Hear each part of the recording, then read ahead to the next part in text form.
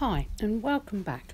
Today I'm going to be using mostly this large bamboo short-handled hake brush to make up a sort of sunset scene for the Sky series that I'm doing on Patreon at the moment. Follow the link if you're interested in Patreon. There's lots of videos over there.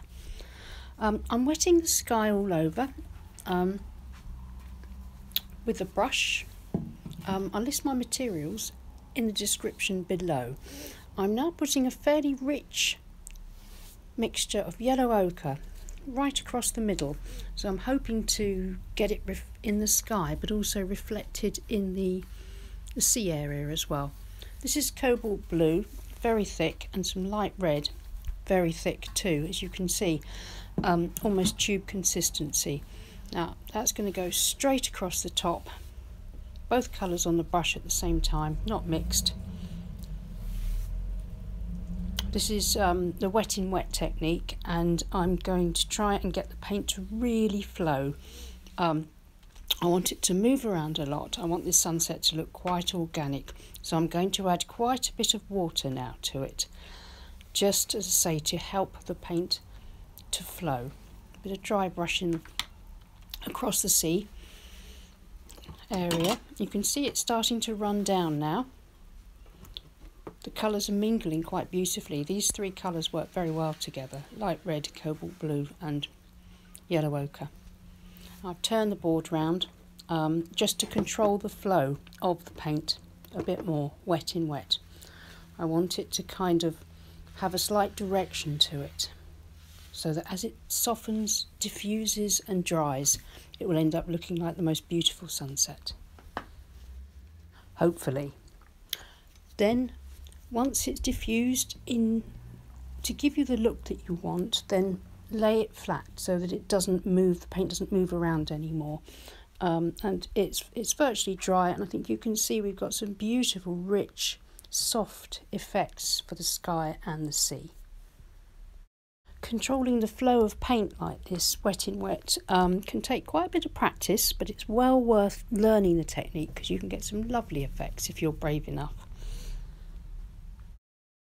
It's dry now. I'm going to try and do a bit more to the sea. I'm going to mix up on the large brush some quite rich cobalt blue and try sweeping it across the bottom, because I think the bottom's a little bit too pale for me at the moment, well, for my liking.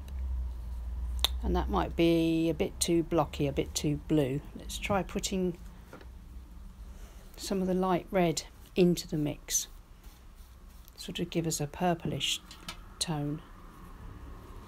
Try that across it.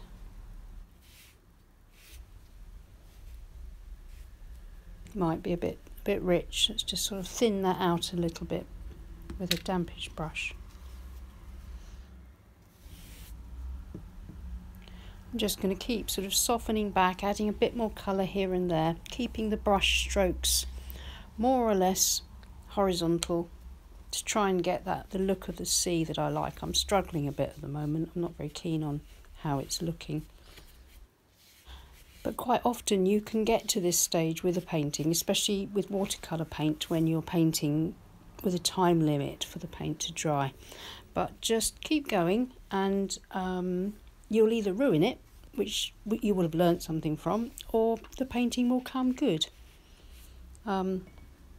Just adding little bits more of the same colours.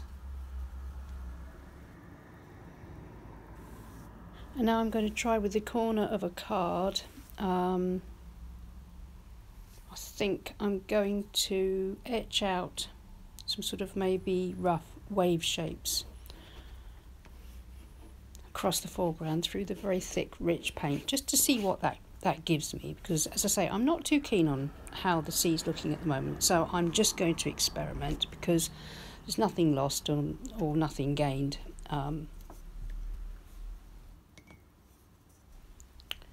Now it's just a matter of softening back, maybe adding a bit more paint here and there, keeping things fairly straight and horizontal, and just trying to balance things out a little bit more. I think I've got the sea area too heavy. It should be light like the sky, but it isn't. But never mind, I'm still going to see if I could make something of it. I think what I'll probably do is I'll see if I can lift out some waves with the flat brush. No, it's not working on this paper. It's not coming back to the white paper, so I think I'll use some white gouache. So first, get some Paynes grey mixed with the other colours and sweep that across the bottom to give me some dark colour. It looks drastic, I know, but I've got a plan. I want the paint to be nice and thick and dark there because I'm going to lift out again with the card, try and get some slightly better, more promising wave shapes etched with the card, and then I'm going to enhance them with some white gouache once it's dry.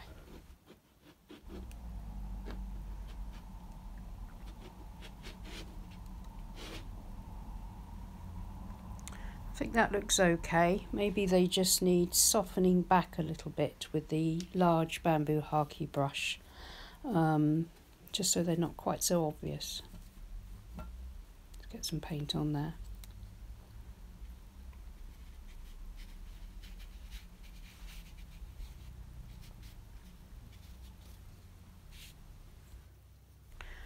Now that's starting to look a lot better. I think that's looking a lot more balanced. I'm quite liking it again now. If we zoom in and look at these marks, I think just across here I'm going to put in the white gouache with maybe a stippling brush, a stiff bristle brush, just to look like wave crests and sea spray.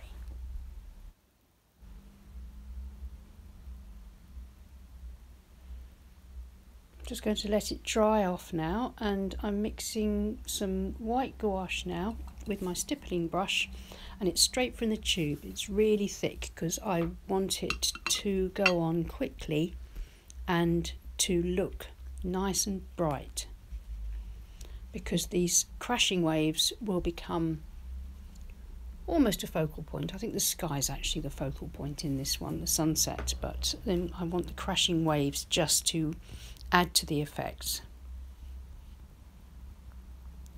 Trying to keep the mark sort of linear, horizontal, like a long rolling wave, but still keeping the marks looking fairly random at the same time. I don't want it to look too uniform.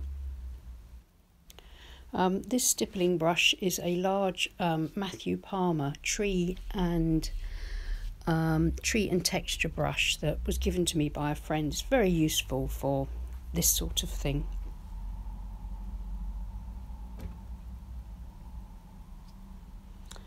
Now I'm just going to load up the brush again and try and see if I can just sweep a bit of dry brush sparkle across the back, just to lighten that up and to bring the whole sea together a bit more. I don't want it too thick, just a hint really of it across the back, which is why my brush strokes are quite fast. Now I think that's just about done. If you look closely, you can see that the white gouache looks quite effective against the rich, thick paint that we have there.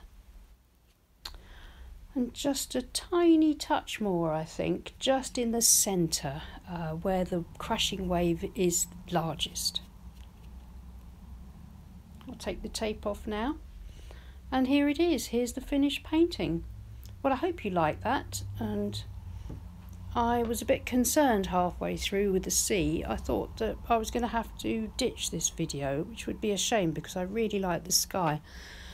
But as it is, the white gouache came to the rescue, and I've ended up with what I think is quite a pleasing and reasonably simple sunset scene with some nice crashing waves. The soft diffusion from the wet in wet paint that's been allowed to flow as you tilt the board around has given us a beautiful effect. I hope you'll try this. It takes a bit of practice, and if you like what you see, why not come and join us on Patreon? Follow the link and have a look, where we do lots and lots of this sort of thing, and I publish exclusive videos at least once, sometimes twice a week, and you get early access to YouTube videos there too. Well, thanks so much for watching. Please like and subscribe. Take care and happy painting. Bye.